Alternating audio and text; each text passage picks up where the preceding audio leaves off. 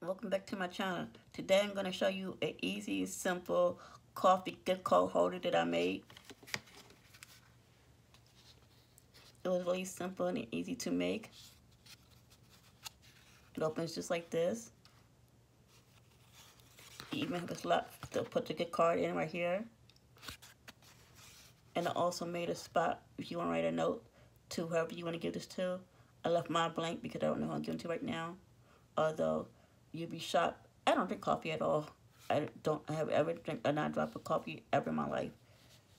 So I use it if I make coffee cups or anything of a coffee, it just become given away. I made it was using this spellbinder coffee die set. It's called Cuppa. I use this die here and this die here. I got it from Amazon. I'll link it below if it's still there.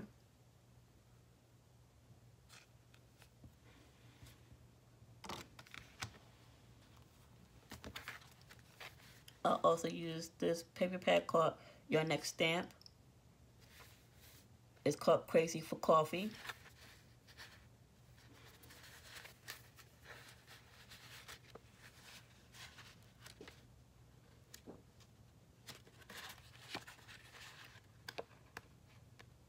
I'm almost done with the paper.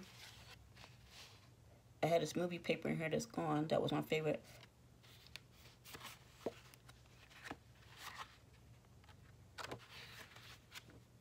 But yes, it was some cute paper, especially if you're really into coffee paper.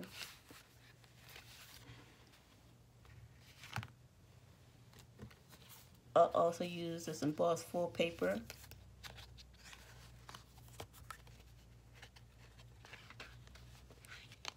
It has a nice cute full paper in here.